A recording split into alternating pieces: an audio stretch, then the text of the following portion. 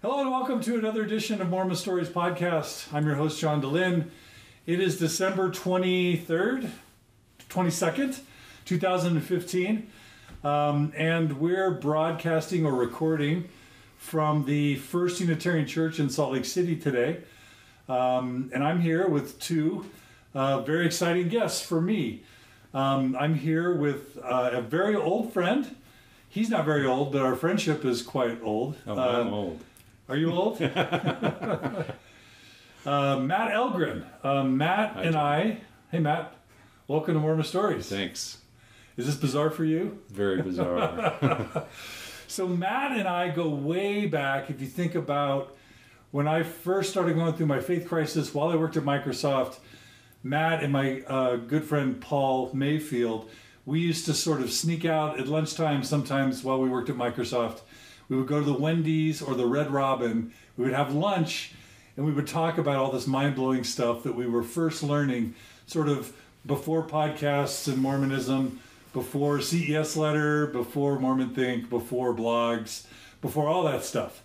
And, Matt and I were good friends while we lived in Washington.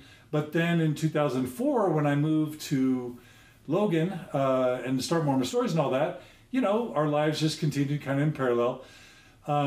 We'll talk about my relationship with Matt and his faith journey. But the reason why this is so interesting is because we're going to be talking about Matt's experiences having lost his faith, but then staying in a marriage where his wife remained and remains to this day a believer, his wife Lori. So Matt's sort of been, from my perspective, sort of a good soldier, supporting his believing wife and raising their children together in a mixed faith marriage. And Matt's just, in my experience, wise and thoughtful just to start with. And he was an important influence for me. So it'll be great to hear his story. But where this gets really interesting for me is that the other day I got a phone call from Matt where he told me that his brother-in-law, so his wife's brother, Clay Christensen, who's also joining us today, had recently also lost his faith in the church. Now, Clay is also very interesting. Clay works in the IT industry. He worked several years. How many years, Clay? Almost 7 years. Worked 7 years for the Church of Jesus Christ of Latter-day Saints, church headquarters in their sort of IT department. We're not going to talk a lot about that today. It is a coincidence because we just got through interviewing Daniel Miller, who also worked for a few years at the church. But Clay worked under my brother Joel, so they knew each other for many years. And what's really interesting to me about this story, it's sort of two things. One is we're going to be hearing from Clay sort of, if we just go back 6 weeks, Clay was a devout sort of TBM, dyed-in-the-wool, hardcore, believing Mormon, sending his son on a mission, and I would say 120% committed to the church. And he's 50. So, this Clay went 50 years, full board, TBM in the church, working 7 years for the church. And 6 weeks ago, he had his big moment where it all fell apart for him. So we're going to talk about Clay's story, but we're going to start with Matt's story, and then we're going to talk about how those stories sort of converge now. Because in many ways, Matt has been sort of feeling quite alone in his family as sort of having no one who really gets or understands his experience in many ways in his family. And now, after Matt waiting patiently for, let's just say, 15 years, Clay has now sort of joined him as someone who sees his point of view and shares it. And we're going to talk about how that affects now, Matt's family, his relationship with his wife, who is Clay's sister. And we're just going to talk sort of these major themes about families, about faith journeys, about mixed faith families, and about how all that works together, and how dialogue and open communication, along with investigation and study and learning, sort of all play together. And I think it's going to be sort of an epic interview. Now, Matt, do you want to correct anything that I said so far? Does that sound all right? You're right on. Is that all right? That okay, speak great. right in that mic. That's all right. Sounds great. Okay. Clay, you want to correct anything? No, sir. Okay. I hope we can live up to that because it sounds interesting to me, and I hope we can do it justice. Yeah. Well, Clay, welcome to Mormon Stories. Thank you. As well as Matt. Thanks, John. All right. So we're going to begin, I think, with Matt's story. Okay. Let's just go back. So you and I, we met quite a bit ago, but your faith journey probably began before that. So let's spend some time talking about your own journey. Okay, that sounds good.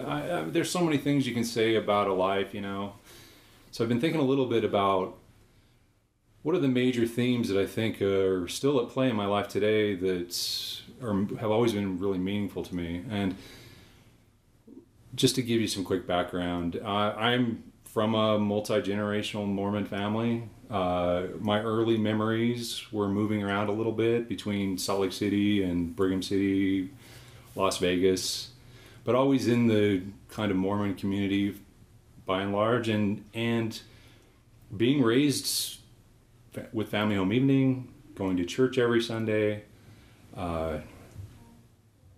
being baptized, and all the things you would typically expect of being raised Mormon.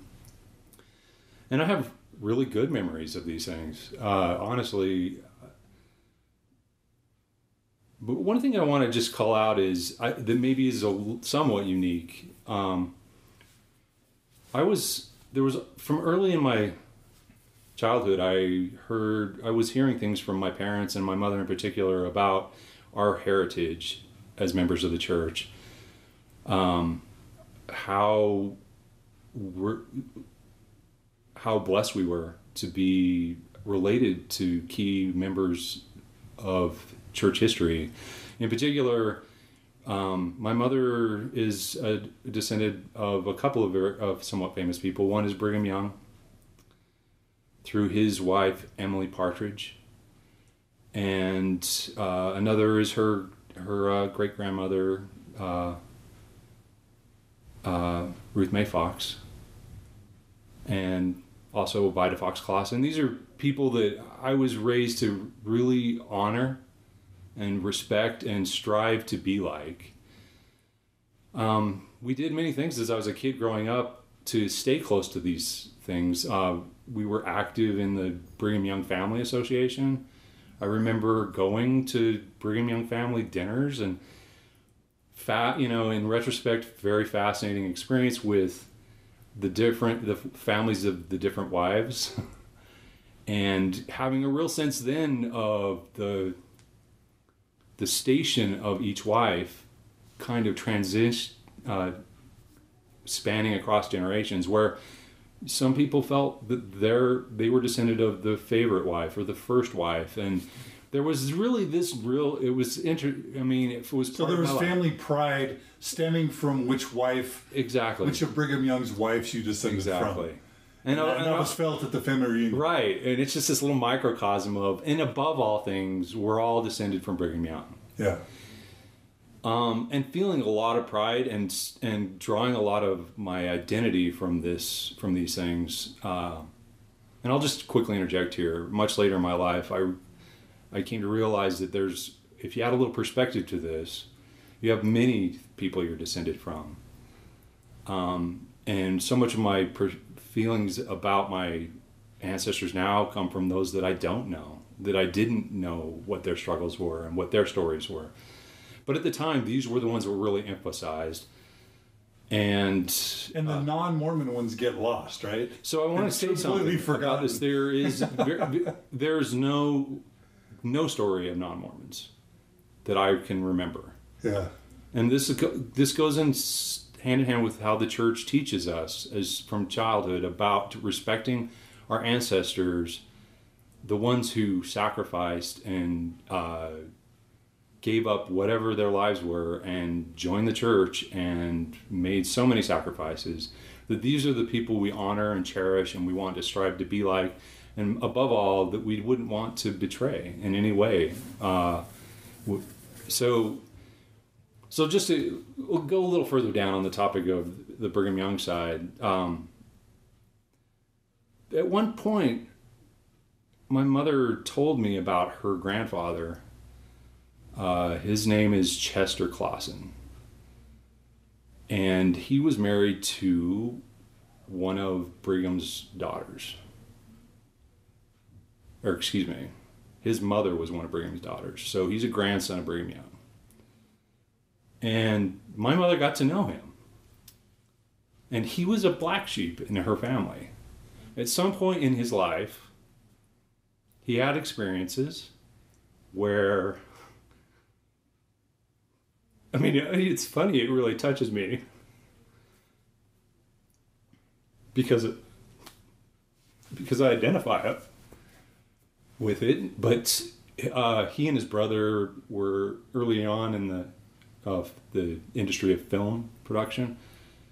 They had an office in downtown Salt Lake City, close to Temple Square, where they were working with film and producing film.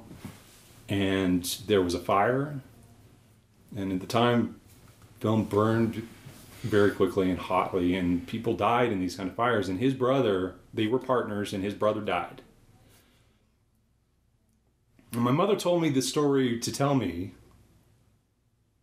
that that Chester was never the same after that.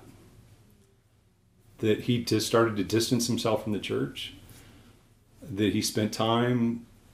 I mean, he was married to a prominent leader in the church.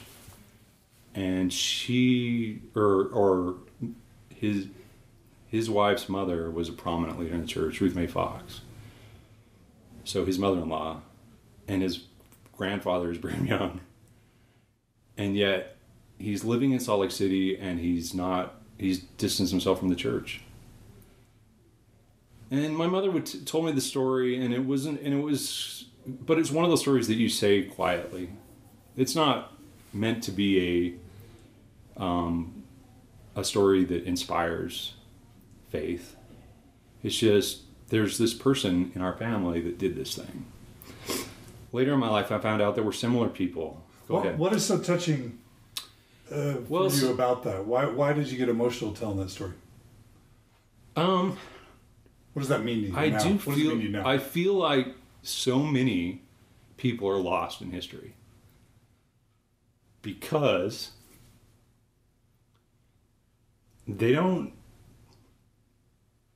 meet people's expectations of what they should be. And yet, they're equally our ancestors. Their sacrifices shouldn't be forgotten. And yet we don't talk about it. Because his story in some way is a risky story to talk about openly. I mean, a grandson of Brigham Young, after all, right? How could that happen? I think I just felt like I wanted to know more about people like that in my life. I'd had so much of the stories of people that were the Brigham Youngs, right? And you can't deny that. So are you studying these while you're still a believer, or is this stuff that's happened? This is just stories I would hear. My mother had told me this story, and there over the years she's told me a few things about her relationship with him. That they were divorced essentially, and her time with him was more kind of a side thing going on. Yeah. So, and I was just aware of this. Yeah. Okay. So I tell that story because it was some of my earliest memories of feeling like I'm connected to people that I know nothing about, and asking myself why are we talking so softly about people like these people? In many instances, now looking back, some of these people who left may have been super courageous or noble or interesting, and I can see a point that like their stories deserve being remembered and honored as well, right? Regardless of church-related outcome, and they're not because of church-related outcome, which is that's just what it is. Yeah. So, and that's something that we face every day. Yeah. You know, will our descendants remember us if we leave? Right. Right. How will they remember us? How will stories be told about us? Yeah. It's interesting to think about. Right. Yeah. So that's had obviously, as you can tell, a profound impact on me just thinking about it. And to be honest with you, I have been inspired in some ways by knowing that I have ancestors that chose differently. And call it courage. You choose to live and stay close to your other family and stay in your community, but be something of a pariah, and you accept it. Yeah. That to me is inspiring and a beautiful thing to know. So there's that. And I was just like, I want to put that in contrast to the overarching message growing up, just being very proud of my ancestry. And raised that way. And there were times when I thought I should be a leader in the church too. Why? Because of my ancestry. And you sometimes might hear people question whether that's a real thing in the church. But I can tell you, for this little boy growing up, that's how I saw it. I saw a potential connection to Joseph, a very strong connection to Brigham, a tradition of generations of leadership in the church as my heritage. And I felt like I was supposed to be that. And it was the foundation of a lot of my choices early on in my life about what I would study, what I would do, what I thought who I would marry. So what are those choices? Go talk through those choices. So choices like, in high school, do I study what I'm interested in, electronics, things like that? Or do I say, no, I'm going to focus on going on a mission and I want to be a leader in the church, which means being more of a business person?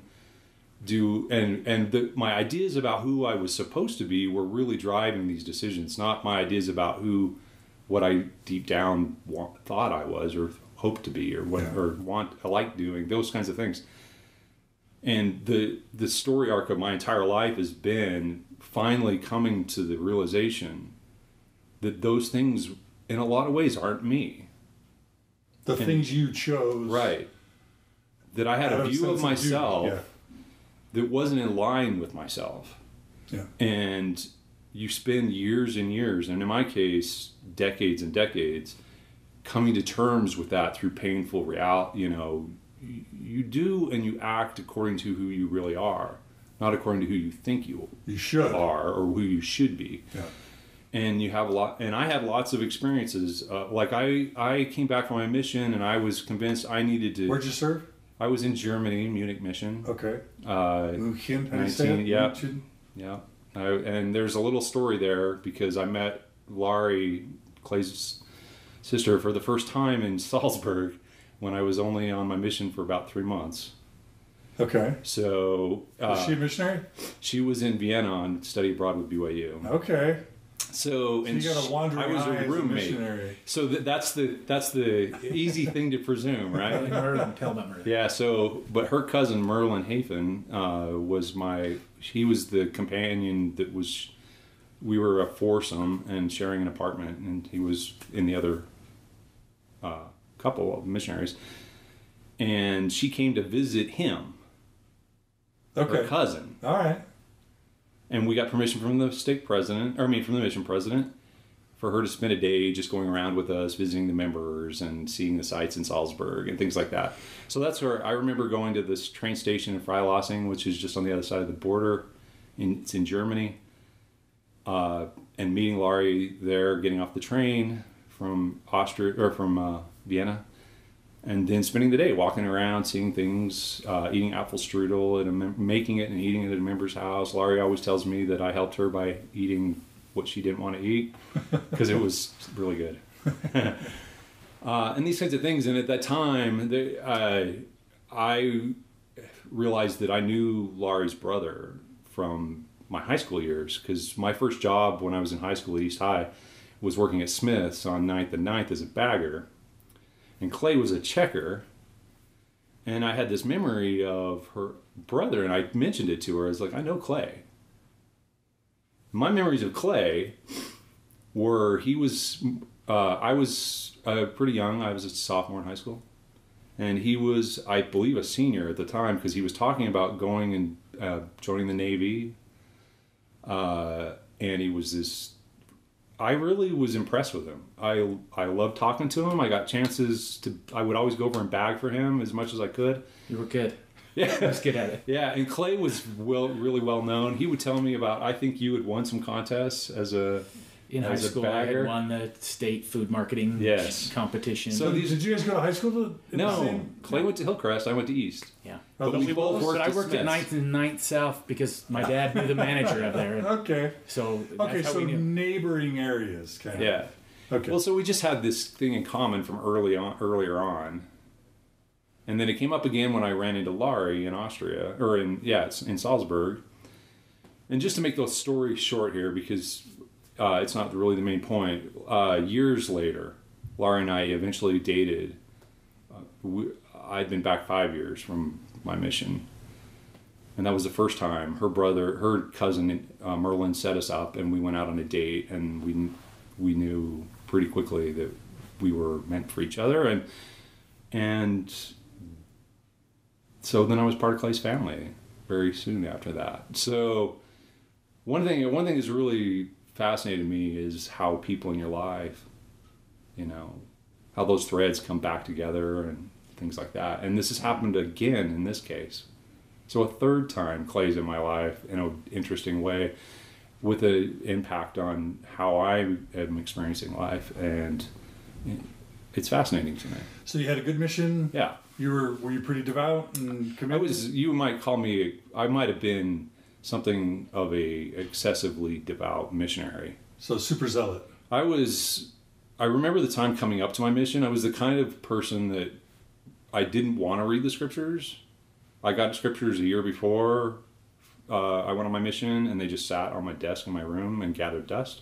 I remember the day I brushed off the dust. It was very close to when I went in the MTC. And I had this real strong sense at that time that my life was going to change, and I wanted it. But before that, I wasn't really devout. I would go to church. It was what my family did. I went to seminary. I graduated from seminary with a little help at the end because I didn't quite qualify to graduate, and they helped me. These kinds of things were like really who I was. I wasn't really devout. But I went on my mission, and I was really interested and focused on being a good missionary. And I was strict on the rules. I always carried the white handbook in my pocket. I had missionary companions that would comment to me on how I might be a little too rigid, things like that. But I felt like I needed to overcome a lot, and I was really committed to it. So, and then from that point, I came back, and I was really thinking, I am going to be a leader in the church. And I started into, I was in the seminary teacher program at the University of Utah, and I went out and taught seminary as part of the curriculum and things like that. And then I didn't get accepted. And that was one of the first times in my life where I was like, the story's not lining up with what I thought. Because you had expected you would get in, and that would be your destiny. Yes. Yeah. And had at you the level of that, I thought God was telling me this. What do you mean? I thought when I would pray and when I would think about who I was, it was this thing about being a leader in the church, about teaching and being a theological leader in the church. And my mother tells me early on, she has memories of me very early telling her that I thought I was going to be the prophet someday. You just can't imagine the kind of, it's a kind of hubris when you think about it. Yeah. From a very young age. Yeah. That was me. And it didn't align very well with a lot of things about how I actually behaved as a kid. As I said, I wasn't particularly devout. Right. I was just obedient. And when you choose the CES path, you don't choose a lot of other things, right? It's a pretty significant investment. Right. Yeah. It shapes the direction and your future career possibilities, right? Right. I had this idea of my life that I was going to serve.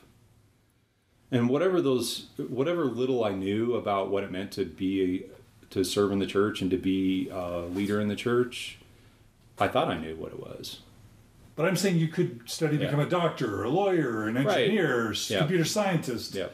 But if you go towards CES, that puts you on a path, right? That's right. And that's where I thought I was supposed to go. And I'm just saying that that moment when I was told we're not going to accept you as a teacher in the system, was one of the first times where I was like, something's different.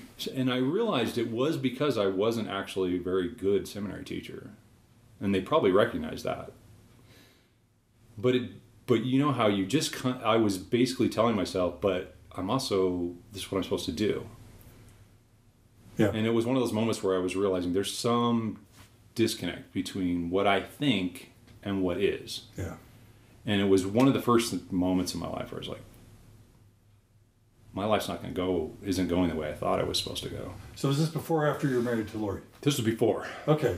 Years before. But you still married Lori. Yep. And we then got married in the temple. And then take us to the point where you started questioning. So I have 3 children, and it was 10 years later, maybe. I'd baptized my oldest, and my middle child. And were you at Microsoft by this point? So what happened? This is just to try to put this as succinctly as possible. At one point, Laurie and I decided, after me struggling in the real estate and banking industries in Salt Lake City, that we were going to move away. So I took a job in the Washington area. Just looked it up, flew up there, interviewed. It was with Coldwell Banker Bain as a corporate relocation person. And we just came up here, and I wasn't getting paid very much, but we just decided we needed to move for a lot of reasons, and so we did. And it wasn't to take a job. We took the job to move. Does that make sense? Sure. Okay. Yeah. So we came up here, and we spent a couple of years where I really struggled, and eventually got into real estate full time and didn't do very well. Part of this was because I thought I was a salesperson. It was all linked back to my past of me being the kind of person that influences people, that has a message, and I didn't do very well. And there was a point where I was unemployed. And it was during this time period, because I was unemployed, I was meeting with the bishop. They were trying to help me get back on the employment track because they were helping us with our rent and things like that. We were taking Bishop Storehouse. I mean, it was dire and this was all in the year or so before I met you. And this is part of the experience that I came out of, where the world suddenly was different than I always thought it was. The bishop was doing his best to try to help me, but there wasn't much he could do. I had friends that I'd met, one particular friend that was Jewish, that truly did help me. He helped me get a job at Microsoft. He took me under his wing, helped me interview and prepare, and because he said, I see in you some real latent talent, and let's get you involved in this. And someone not a member of the church helped me in that way. And it never occurred to me that that's how the world actually works. Yeah, because we forget those people. Those are the people we forget, right? Yeah. And we were living in this beautiful community where there's this thriving Jewish community on Is that Mercer Island? Mercer Island, yeah. Right. Great people. And I was realizing that the people that I always thought, in particular the bishop, was the representative of Christ on earth and was the most inspired person in my life, was really struggling with some things in his interviews with me to help me, and really went off the path with me in some ways that really bothered me. There was, I think I told you this, there was a moment where he actually offered me a brochure, pushed it across the desk and said, I think you're gay. Would you read this? And I realized you're looking for a job? There's a total disconnect here. Right. During this time, a couple of things happened. That happened. And of course, I'm still in this mode of the bishop is the bishop. I know he's a man, but he's the bishop. He has a special mantle, right? And yet so I'm not rejecting what he's saying. I was just saying, I don't think so, bishop, it's okay. After the fact, I was like, what the heck? Because there was also a moment where he said, in frustration, I think, he didn't want to have to take my wife and kids from me. That kind of thing. just kind of probably meant to goad me into doing something. I had those experiences, right? And then this friend helped me get a job at Microsoft, and I got a contract for a year. So at this time where that had been happening was the first time in my life where I was realizing this bishop is just a guy. And that never had really occurred to me. You'd think it would, right? But sometimes when you're raised in the church, you get ideas about what it means to be the bishop that really dominate your thinking to the point where you set aside any doubts or anything that you might have observed or heard. And I was actually having something that couldn't be denied, where he was mixing up his concerns over some other things in his life with me, and it was impacting me. So maybe he was gay? No, his son had come out as gay. Oh, okay. So he was seeing gayness everywhere. I think so. The whole world was a rainbow. Apparently. Okay.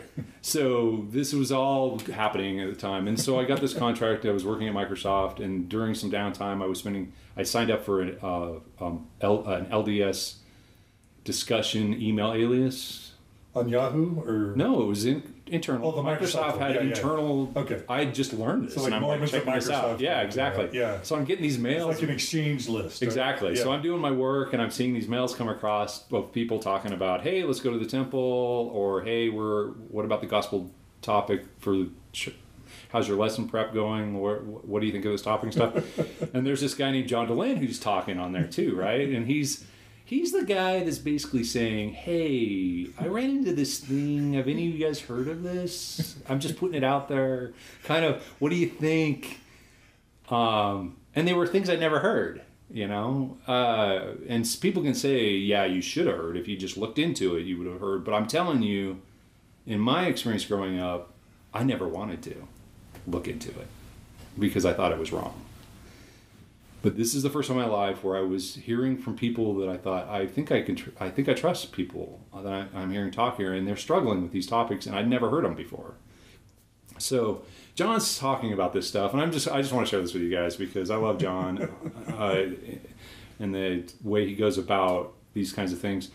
But he was causing some trouble on that alias. Some people didn't want to hear these topics brought up, and they didn't want to. Because the problem with the email alias is you get the mail whether you're interested or not. It's coming in one after another, and there are different topical threads coming in. And sometimes people just say, shut up, stop replying to this thread. That's the kind of thing that was going on. And John tended to be on those kinds of threads, right? And there was a stake president in this mail list, too, that worked at Microsoft. And he was involved in talking... Richardson? Was it Richardson? Yeah, he was a Bellevue stake president or Redmond stake president or something. And there was a little friction and stuff going on. I think you may have met with him or something. And there was just these conversations and lots of spinning off side conversations and stuff. And I was just kind of party to it for a while. But I was interested, and I was following it, and I would start talking about it. And I started reading some things that were being talked about that I'd never heard before. So this is my first, and again, I'm saying it's the first time I was willing or able to somehow entertain some tough topics, as you put it. And I just want to tell everyone, the thing is, at some point, John got kicked out of the main mail thread, essentially. You kicked yourself out.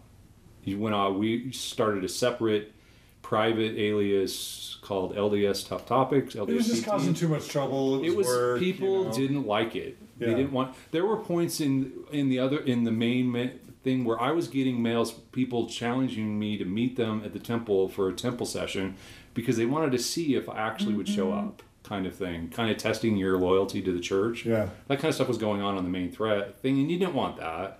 And I just remember needing someone to talk to, right? And I didn't have Facebook, right? Or, there was no internet forums, no Twitter, there was no Facebook. I don't feel like I was in my heart was trying to cause trouble. I was just desperate to try and make sense of all this, right?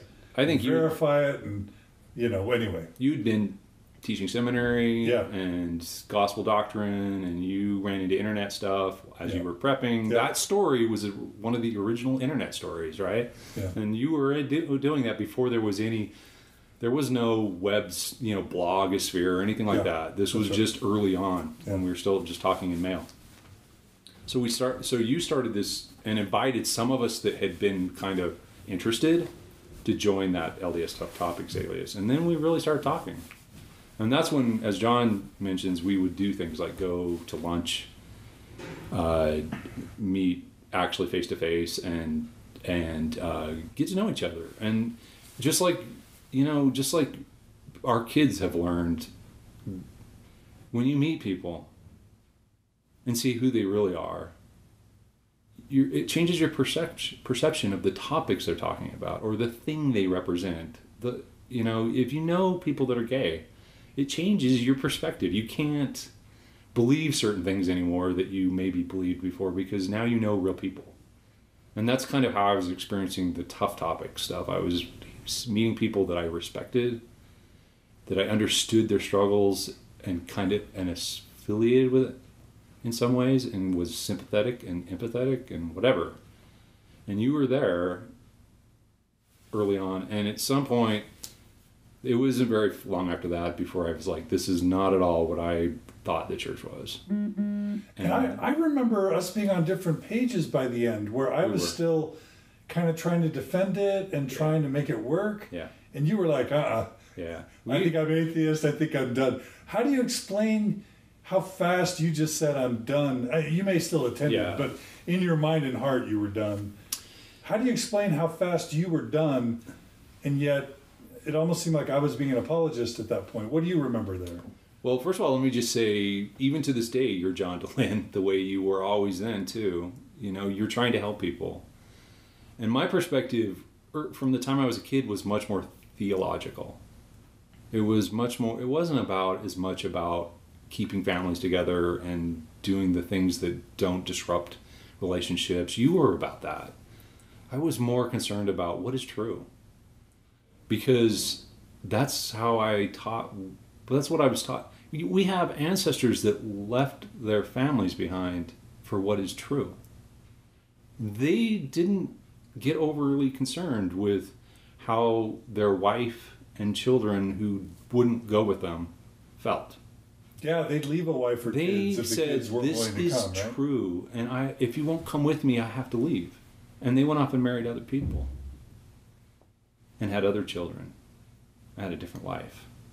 And in some ways, that's what Mormonism requires. And in many ways, in order to be the family that Mormonism teaches, means you're either all together or you're not.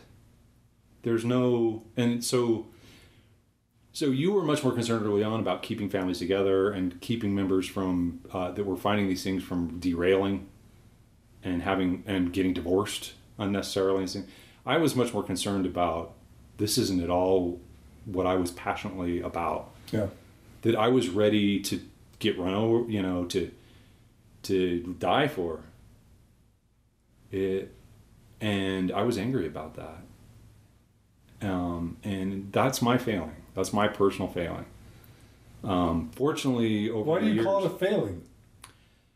Because in a different life, in a different context, I would have left my family over this. I would have left my children because of an affinity for truth over family, over anything. And yet you decided it wasn't true and stayed with your wife and kids. And this has been a long, torturous kind of, I wish I could say that it was just a decision I made and everything was happy after that. It wasn't. It's never been that way. It's always been, there are things we don't talk about our lives. You and Laurie. We don't, because it's too painful. It would drive us apart to talk about this. So it's better not to talk about it. So what do you do? How do you navigate that? You just set up walls of what you can and can't talk about? No, it's just that if we ever broach those subjects, it immediately gets so to the point where we can't talk about it anymore. So we just don't. So I wouldn't say we set up walls. They're just our walls. And also, I met with a counselor on my own for some time, and she was telling me how important it is for me to have a relationship with my kids, and was really pushing me to do something about that. But it required that I'd be willing to just be who I am, and it's okay. This is who I am. This is what I believe, and I'm still your dad, and you're going to know it all. And I was never able to do that. To tell them where you stood with the church? Kids. My kids don't. They know most of what they know about me. They've probably heard from Laurie. So you've never been able to talk to my kids. How old are your kids? Well, I have 2 daughters in college now, and a son in high school. And they don't know where you stand relative to the church? They don't know from me. Right. So have you been like Temple recommend holding active? No. Holding a calling? That was part of the thing and really part of the struggle is at some point I said, Laurie, I can't baptize Josh. It would be wrong. So my father baptized him. And Laurie's brother, her other brother, confirmed him. And I was just there. And the whole time I was thinking, I have to choose between my children seeing me be true to what I really am, even though they don't know it, they don't know what I am, or see them find out at some time later in my life or their life or after I'm dead that I pretended. And to me that was less bearable, that thought. So I guess it's again the same thing. I'm more focused on what was the legacy our ancestors left for us. What if I'm going to be loyal to that? It means that I have to think about what I'll leave them, my own children, and not so much about being too concerned about whether they see me as a good dad or as a good Mormon dad. And the cost of that has been, and when I say my feelings, it's because for whatever reason, I've never been comfortable just saying, kids, this is who your dad is, and this is what I think. I've always been real of 2 minds. I wanted them to see me being honest, but then I'm dishonest because I won't tell them. And why not just 5-10 years ago, sit them all down, they're in high school, this is what I do and don't believe? Honestly, I was too afraid it would destroy my family. Yeah. Meaning your marriage. My marriage, here's the thing. At this point, up until Clay, I'm pretty much the only one. Now, my sister left the church pretty much, but then she passed away. So it's just been me for the most part in my family of 7 kids that has more or less openly said, I don't go to church and I don't really believe it. But I always really felt that if I pushed too hard on this topic, that I would lose my kids. That may be unfounded. It may not have ever happened, but I was so worried about that and afraid that, and that's part of the message here I want to share, is that I think it's real. The fear of what we'll lose is a powerful, powerful suppressive force on people, because we do lose things if we speak out. Yeah. We lose our families, and I don't think there's anything in the world anymore true enough or more true than family at this point. So I'm willing to even not tell the truth about who I am to my children for a time and not push it if in any way it gives us time to keep the family together. We've always admired you for that, and I would have said this 3 months ago. I always admired you for the way you suppressed. We knew you weren't going to church, but the way you suppressed those feelings for the sake of your family was something I admired.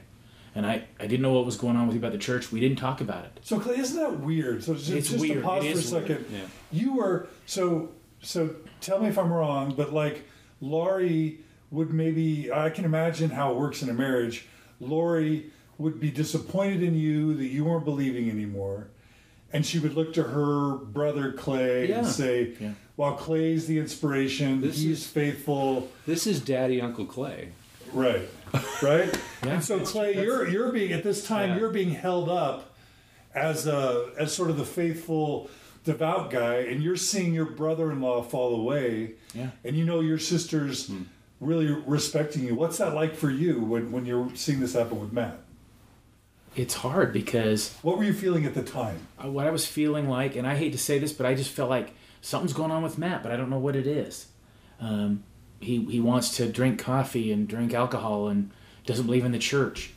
But I'm embarrassed that I didn't ask why. Isn't that mind-blowing? Like, it's what happens. It's what the church does to families. The church is the most important thing to you at this point, right? Yeah. You love your sister and your brother-in-law. Mm-hmm. You see that he's struggling, and so the natural response is to never talk about it. Right. Yeah. Explain that. Is it that you didn't care? Is it you were scared of losing your own faith? Is it you didn't want to pry? Like, how do you explain that? You just... What's more important? It's unexplainable. You if somebody asks you what's more important, family or the church, people would say church. There's some people who would say church. And I wouldn't have said that. Family's more important. But, taking care of your family. But when it comes to the church topic, you just don't talk about it. And that's one of the aspects about the church that is kind of cultish. You just don't talk about it. You say that now, only 6 weeks from being a true believer, right? Yeah. I mean, my story, I'm not going to talk like that. I'm going to tell you, I love the church, and it's only been 6 weeks. But because of Matt, I feel like I owe it to him to sit here by him and say, brother, I'm sorry that you have to go through that by yourself for so long, and that's the influence of the church. It tears apart families. Well, it also keeps families together. Thank heavens. Well, let's just say it keeps families together in a manner that's not necessarily has good effects over time. Yeah. And this could have gone in many different ways, and it still might. We don't know where our lives are going, right? But I will say, part of the reason why I feel like I don't blame Clay or anybody for not even asking me why I'm not going to church today. I mean, I would be at Clay's mom's house, and I would just stay home, and they would all go to church. And no one ever asked me why I do that. Talk really quickly about what the hardest parts about just being the quiet non-believer in a immediate and extended family of believers. What have been the hardest parts about that? What's the toll that you think it's taken? Well, I think it's been really difficult to distinguish my own anger about the situation I'm in from anger towards anyone around me. And I think my family has felt that to some degree. I've feared that they felt that, and I've definitely felt it. I've been very confused about what I'm feeling a lot of the times, and it probably comes out in a lot of ways. I know for a fact that I spent time... Laurie would get frustrated with me for distancing myself, even though I'm in the same house, for going in another room and just being by myself. And I couldn't really explain it, except that it was intense discomfort. And you shouldn't feel that way. So you felt this discomfort about having to hide who you are and be different, and you would act that out by isolating yourself within the walls of your own home. I even to this day, I can't really honestly come to terms with the boundaries between my discomfort over having to hide anything or just flat out being angry because people rub me the wrong way. I can't really tell you where the boundary is, but I can tell you that it all feeds together. I think that there's two things that have been the most difficult for me, and that is to not be who I think I really am when I'm carefree and caring and loving. When Clay's grandparents were alive was mostly before I'd fallen away from faith. And I have great memories of spending time playing games with you guys. And I was way more engaged in the family in those years than I have been since. And how do you explain that? And so it just drives a big wedge. It drives a big wedge that I can't get my mind around in order to address it from my own side. I honestly have always felt like it's too big. I don't know what to do with it. So just devil's advocate, like number one, I'm guessing that Clay and his family weren't like mean to you and like excluding you. No. It's almost like you're excluding yourself, right? Exactly. So what? So I would just say to you, well, just play the games and have the fun. Like, why isolate yourself? You're doing it to yourself. I guess that's what I'm saying is it's still not clear to me. I think when I tell you, John, that I think I have personal failings here, I'm trying to be honest about it. The world isn't the way I wanted it to be, and I've been angry about that, and I take it out on people in some ways, and that's my personal failing. So you're grouchy, irritable, removed, hard to understand, distant. I mean, Laurie has a fair gripe with me that I didn't tell her that I had stopped believing for weeks and weeks, and only till she approached me about it because I wasn't acting normal and things like that, and that was a breach of trust between us. And she's right.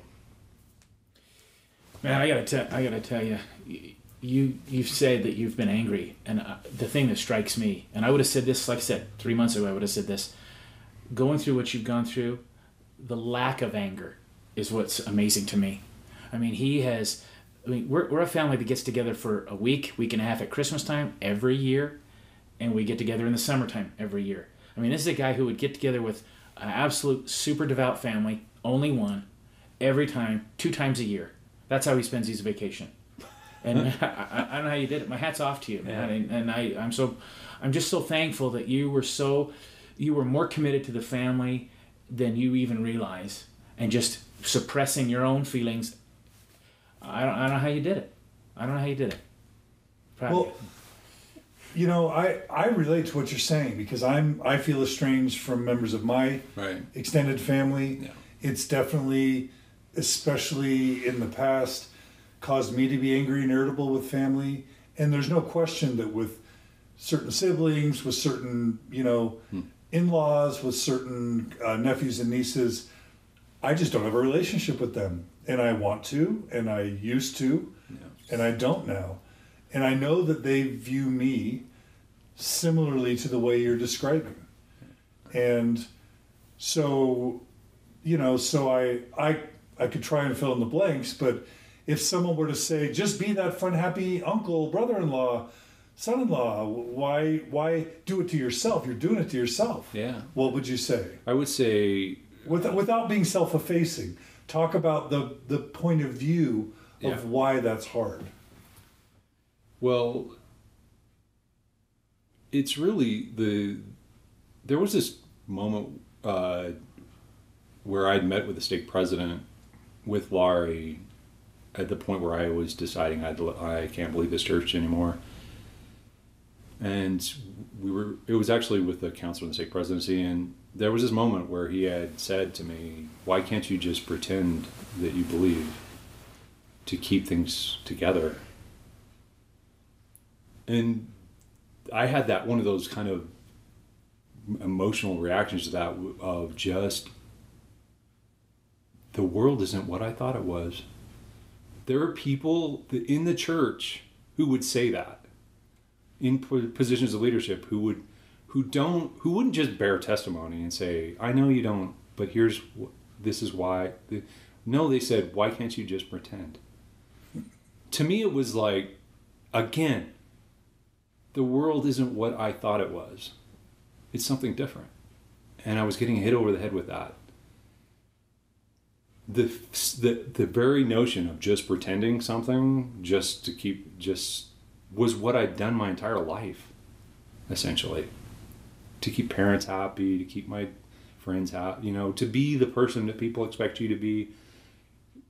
And I'd had enough of that. I'm not doing that anymore.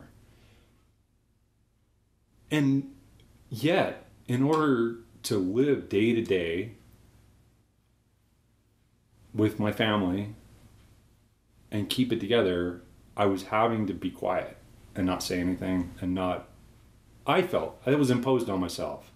And I'll tell you, part of the reason for that is that having lived a TBM life, I have a great deal of empathy and sympathy for what it might feel like to have someone you love and trust betray your faith. And knowing that and feeling that myself, and sometimes often wondering, is this worth it? Those doubts. would kind of I'd always stay in this tension of, I can't undermine my children's faith. I can't risk my marriage. And so I'm going to suppress parts of myself that I know I would be offended by if I were them. And doing that, when you do that to yourself, you're going to be angry because you're suppressing yourself. It's a kind of abuse. You're abusing yourself. And you can't, and I couldn't figure out a way to get past that.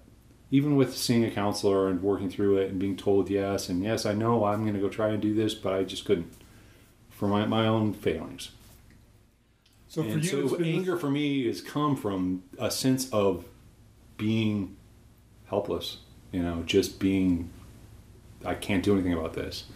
I think that's kind of normal for humans. If they feel like they're trapped, you're unhappy, and there's nothing that can resolve that until you can somehow get untrapped, kind of thing. And that's kind of how I explain it. And so some people just blow up the marriage. Yeah, some people just break it off. Yeah, start a new life. Right, but you didn't choose that. I didn't want that. Oh man, honestly, I do. I love Laurie so much. I love my children.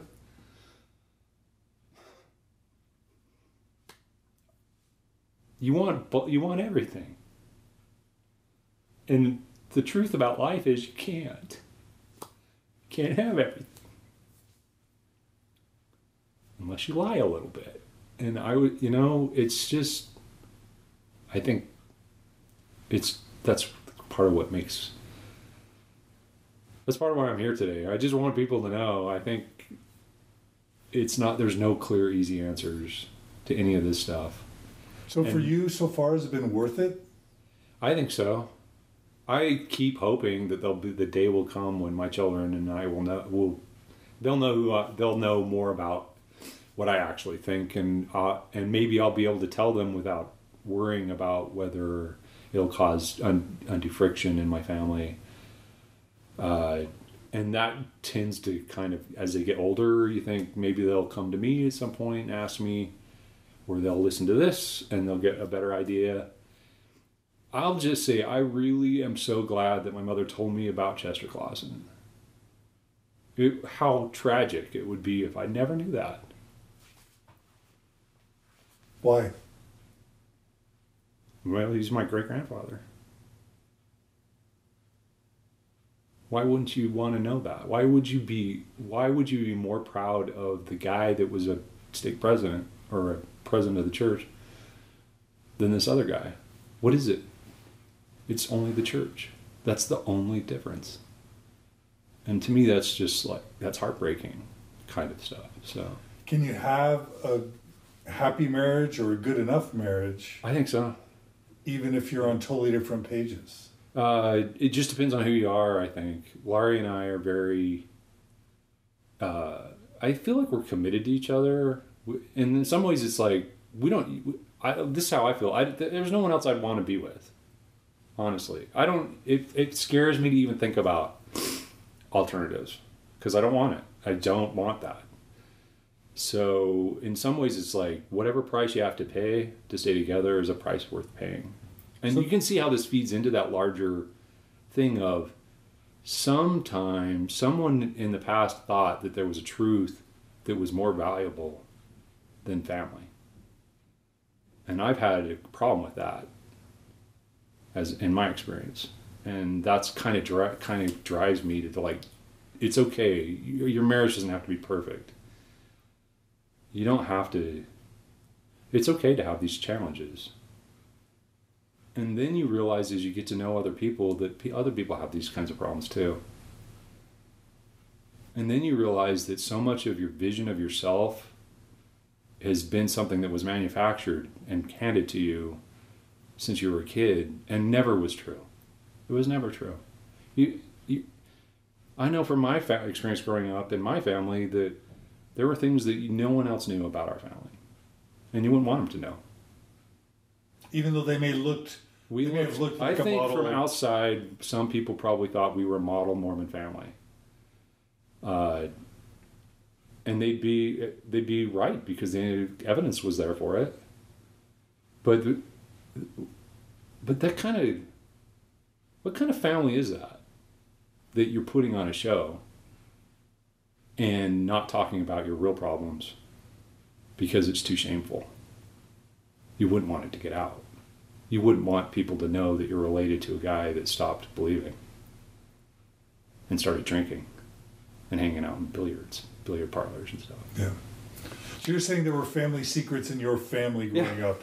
Oh yeah. That just weren't talked about and right. that no one would have seen. Right. And as the older you get, the more people you meet, you realize that that's actually going on everywhere. Yeah. I was on my mission. There were times where I thought, I'm doing everything I can to be a good missionary here. Only after my mission did I find out that some people that I thought were also doing everything they could to be great missionaries weren't. They were like hanging out with the sisters, going on trips, doing all stuff I'd never heard of. Yeah. Partly because I had the blinders on and I wouldn't have believed it even if I heard it. Yeah. So to go from that perspective on the world to where I am now feels like a totally different life. Yeah. Well, for you, yeah. I have a brother. But for you, you're glad you did it. You're glad you stuck with Lori. You're glad you kept the family together. Yeah. And for you, it was worth the pain and the sadness and the anger. Are you still glad you lost your faith? Are you still glad you're... Well, let's put it this way. It's hard to say that you're glad you lost your faith when in reality, this thing happened and it can't be undone once it happens. Can't unring the bell. So how can you talk in terms of glad or not glad or anything like this? This is my life. And I imagine that this similar kind of thing happened to our ancestors, that at some point they heard a message and they couldn't unhear it. And it so rang true to some other things in their lives and hurt things that they'd hoped for and stuff, that they could not escape the gravity of that message. And we can talk all day long about how people choose stuff, but we are drawn to things.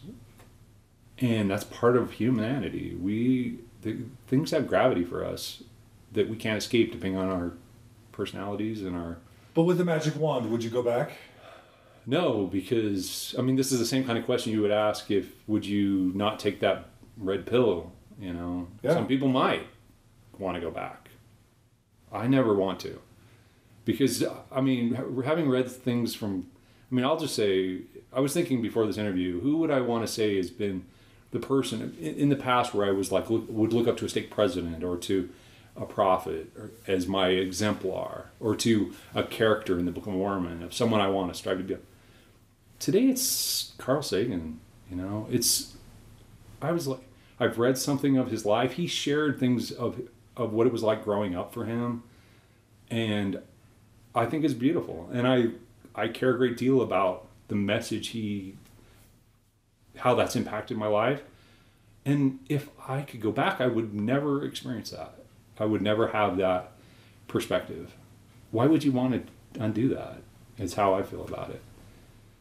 And just like our ancestors made decisions that caused us to be where we are today, I hope that just by being the person I am, with all my feelings and strengths, that my children and their children will reap the benefits and what can I do but just let it be, kind of thing. So I'll ask you to finish a sentence, and Sure. we'll end this part of the interview Okay. on this question. Right. So, in spite of all the pain and the suffering, the risk of being forgotten in history, the compartmentalization, the lack of authenticity with your children, the walls with your wife, the anger and the disappointment you feel that life has not turned out the way it is, this is all, you're still glad that you've been through this because it feels true. It feels true. You've often said warts and all with reference to the church and things like that. At some point I had to come to terms with the human experience is not all beautiful all the time, that you have to accept the good and the bad together as one beautiful thing. Why would I want it to be different than what I have, kind of thing? And let me just end with this thing. There's some point where I did care deeply about the legacy, and maybe I've given you the impression, and maybe I do still care about my legacy. But at some point I've come to terms with the fact that most of us, the vast majority of us, are forgotten to history. That Brigham Young is someone who eventually will be forgotten to history. And we just have to accept that, because that's the truth. The truth isn't that someday we'll have power and authority because of the number of children that we have and stuff like that. The truth is that we will be forgotten. So what's it about for you if it's not about leaving a legacy? Well, it is about leaving a legacy to some sense, because it is, at some level, I have succeeded in my creation, in the sense that I have lived a life and I've contributed in whatever way I had to contribute, and I have children, and if I'm lucky, they'll have children, and those children will have children, and what more could you want? Anything else? If we say we want more than that, we're basically saying that that's not enough. Why would we say that it's not enough? Based on what? Is it not enough to see your children succeed? To live for that? Why is that not enough? But the church tells us it's not enough. But that's what you're living for, to help your kids succeed. And what is success for them? Part of what I have to accept is that whatever lives they choose, whatever choices they make, whatever struggles they have in their life because of me, is just life. And let that go and be okay with it. This is kind of where I am right now. I don't really know what else to do or what else to say. So, but you've given, you've been a father to children. You're helping them be the best they can be and live the life they want to live. In my own messed up way. Yeah. What else can you ask than to have the chance to do that? So for you, it's about family. Yeah. Yeah. And isn't that different than what we were always taught? That we should shed our families to some degree. Instead of about the afterlife, the interest of the future, and heaven and kingdoms. That it's okay to cause our children pain if it means we keep their blood off of our garments. Right. It's okay. It's better to drive them away than to let them be who they are.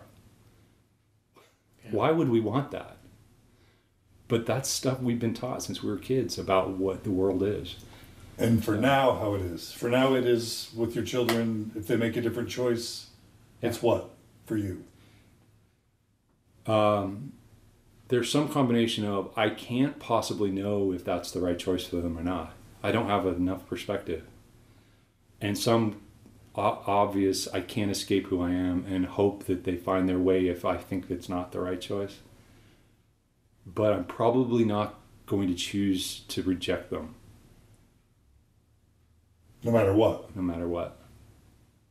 And to me, that seems like if you can get to that point, it seems like a lot of pain to getting there is nothing. So we'll see how it goes. I don't know how things are going to play out, but I do feel like there was a time where I wasn't happy with myself for who I was, and now I'm okay with it. Yeah. And that's pretty big, I think. Yeah. So.